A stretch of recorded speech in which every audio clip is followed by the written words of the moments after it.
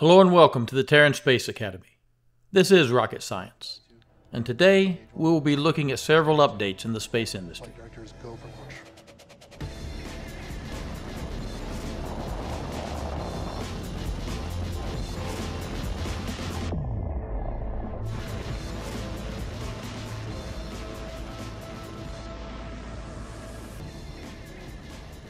Sometimes you hate to be right, and other times you'd love to be wrong. When I was working in the emergency room, a lady in her 30s came in with abdominal pain. This is a very common complaint, and while it can be serious, like appendicitis or an ectopic pregnancy, it usually turns out to be something much more benign. But as soon as I went into the room where she was and looked into her eyes, I knew this would not be one of those times. Her eyes had a yellowish tinge, what we call icterus, and her skin had a greenish-yellow coloration that we call jaundice. This told me that whatever was causing her pain had already effectively blocked the output of bile from her liver. This can be caused by gallstones, but I doubted she would have waited so long to come in. There could be strictures, but the same argument applies. She would have been in pain for months. So what else could it be? Cancer, one of the worst kinds, because by the time you get symptoms, it's usually too late. I was afraid this might be what she had, and when the ultrasound came back, sadly, I was right. I would have been much happier to be wrong. Steve Jobs developed this type of cancer also, though his was caught early, and he might have been saved if he hadn't listened to his friends, who argued against surgery and chemotherapy. My point is, sometimes things are terminal, and there's nothing you can do. But sometimes, there is an opportunity to save lives. Not long ago, I gave my opinion that the Starliner was not safe to operate. I wish I had been wrong. It would be wonderful if America had 2 functional crewed spacecraft. I know it looks like the Orion will work out, and that's great. But it's a limited-use spacecraft, very expensive and best suited for deep space operations. We need more options for low Earth orbit missions. A Starliner should have been an easy build. The Apollo Command Module was about the same size. Built by North American Aviation after being designed by a team led by Lou Givens. The Command Module could carry 3 people safely, not just to orbit, but all the way to the Moon and back. Starliner was built to carry up to 7 people, only to low Earth orbit, just like the SpaceX Dragon capsule. The Apollo capsule had a diameter of 12.8 feet, which is about 3.84 meters, with a volume of 218 cubic feet or 6.2 cubic meters. The Starliner is 15 feet in diameter, so about 4.5 meters, and at 3 meters tall has about 11 cubic meters of volume. North American Aviation started working on the Apollo Command Module in 1961, and by 1968, it was ready to fly. 35 of these were built, in 2 versions. Block 1 was mainly to be used uncrewed, with 1 crewed mission planned, while Block 2 would be used for crewed flights with the lunar module. It was a Block 1 version that caught fire in an all-oxygen environment during training, killing the Apollo 1 astronauts. Corrections were applied to Block 2, and 19 of these were launched into space between 1968 and 1975. 4 were used for uncrewed flight tests, 2 suborbital and 2 orbital, with 2 more being used for crewed flight testing in orbit. 9 were used to carry 27 human beings to and from the Moon, with the famous Apollo 13 accident turning that mission into an Apollo 8 style once around the Moon and back. Apollo 10 was a dress rehearsal for a landing, and Apollos 11, 12, 14, 15, 16, and 17 all made it to the lunar surface. Not the command module itself, but the lunar module, while the command module stayed in orbit, carrying the astronauts safely back home.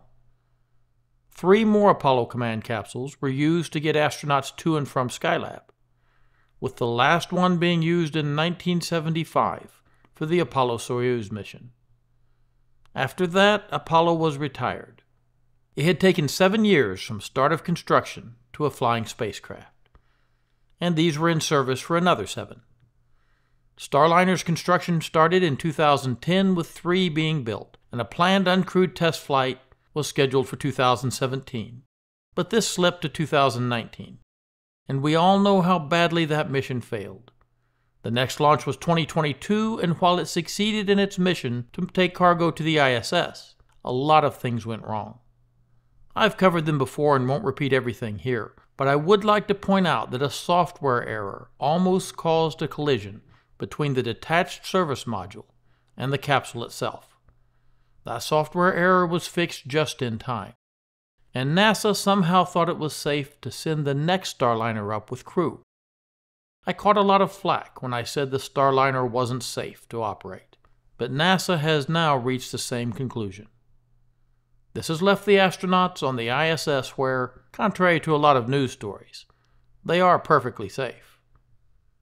I had said I wanted the Starliner to be detached from the ISS and flown back uncrewed. But we just found out that this is not possible. Boeing has admitted to removing from the spacecraft the software that had allowed the last partially successful flight, and loading software that does not allow autonomous operations. My question is this: how in the world is it okay to change the software on a ship that was almost destroyed because of a software error? Now we have a ship attached to the ISS that can only be flown away from it by human beings. NASA had wanted to hot fire and test the thrusters, as several had failed on this mission already. The system also had a helium leak that was downplayed, but I consider a very serious problem. So we have a spaceship attached to the ISS that is leaking helium anytime they pressurize the manifold, which they must do to operate the thrusters, and is plagued by failing thrusters which, if not shut down manually when something goes wrong, could send the Starliner crashing into the ISS, potentially killing everyone on board. Right now, we have 6 spaceships docked to the ISS. This includes the Progress 87 and 88 Russian cargo ships, and the Soyuz MS-25, which can hold 3 people. There's also the Cygnus 21, that had some propulsion problems of its own, but made it safely to the station. And finally, we have the Crew 8 Dragon capsule, also called Endeavour, which can hold up to 7 astronauts. While the Progress ships and Cygnus cannot carry anyone safely back to Earth, between Endeavour and Soyuz, everyone on the station can be put in a lifeboat. Here's my suggestion. Undock Progress 87. It's already delivered its 3 tons of supplies, and its expected design life is 180 days. It's been there for 6 months. Send it back on its own, since that ancient ship still has the software to do so. Then send up 3 Tesla bots on a Falcon 9 with another Dragon crew capsule. Configure these robots for remote operation from Earth, where Starliner-trained astronauts will use VR equipment to see through the robot's eyes. Now the ship can be detached from the ISS and safely operated remotely, yet manually. It can move a safe distance away and then lower its orbit, returning to Earth with the robots on board. That would leave 2 Dragon capsules and a Soyuz attached to the ISS.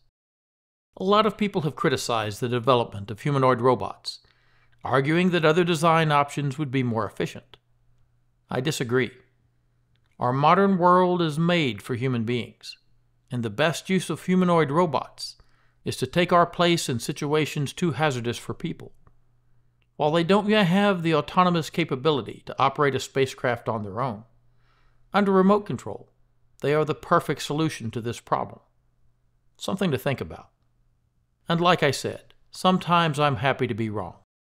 In my recent analysis of the Raptor 3, I seriously underestimated its capabilities. SpaceX announced that the new Raptor 3, whose elegant simplicity I commented on last week, has performance metrics far exceeding what I had hoped. I had listed its thrust at 230 metric tons force, or 2.26 meganewtons, but probably I should have used 250.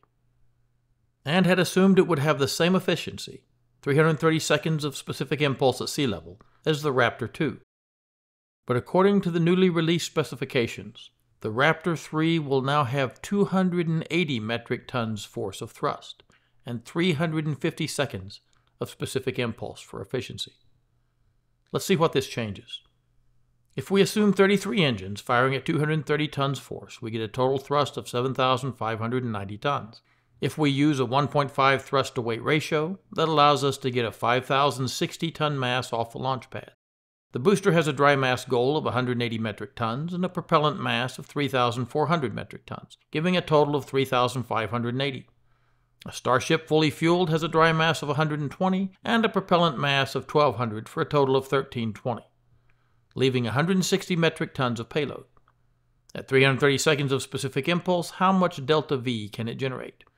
We start with a launch mass of 5,060 metric tons and burn 3,350 metric tons of propellant, leaving some to come back and hover and land on the tower arm. Using the rocket equation, this gives us a delta V of 3,512 meters per second. Now let's try the new Raptor 3. With 280 metric tons times 33 engines, we can now produce a thrust of 9,250 tons. That, using the same thrust-to-weight ratio of 1.5, gives us a potential launch mass of 6,160 metric tons. That's 1,100 metric tons more than with the Raptor 2. That is why Elon has been talking about 250 metric tons to orbit. Now let's check the delta V. Using our new specific impulse, if we launch with this entire mass, then the propellant mass of the booster is not as high a fraction of the total mass. So we know off the bat that we might not produce as much delta V, even with the higher efficiency. Going from 330 seconds of specific impulse to 350 takes us from an exhaust velocity of 3,237 meters per second to 3,434 meters per second. With our new launch mass, burning the same 3,350 tons of propellant, we end up at burnout with 2,810 tons of mass, and that gives us a delta V of 2,695 meters per second, about 2.7 kilometers per second. Of course, this is not really practical. In reality, we'll stretch the propellant tanks on the booster and those on the Starship, just as SpaceX has announced they plan to do. But for today's exercise, let's keep it like it is and drop the payload to, say, 300 metric tons, more than doubling the performance of the most powerful and efficient rocket to ever fly a payload to orbit. If we add up the dry mass and propellant mass of the booster and Starship, we get 4,900 metric tons. Add in our 300-ton payload and we get 5,200. We burn our 3,350 and burn out at 1,850 tons. That gives us a delta V of 3,548 meters per second, beating our previous 3,512. Nothing we have seen fly yet is actually a true super heavy booster or Starship. They are just prototypes for testing. Just like the evolution of the Raptor engine, Starship will go from a clumsy and inefficient system to an elegant and dependable new category of rocket, the ultra heavy lift category, which I think should start at 250 metric tons. Innovations like this will indeed move humanity off the Earth and on to all the worlds available to us in our solar system, and someday onto the stars. Something to look forward to. Thanks for listening. Thank you for all your support on Patreon, and stay safe at Astra Pro Terra.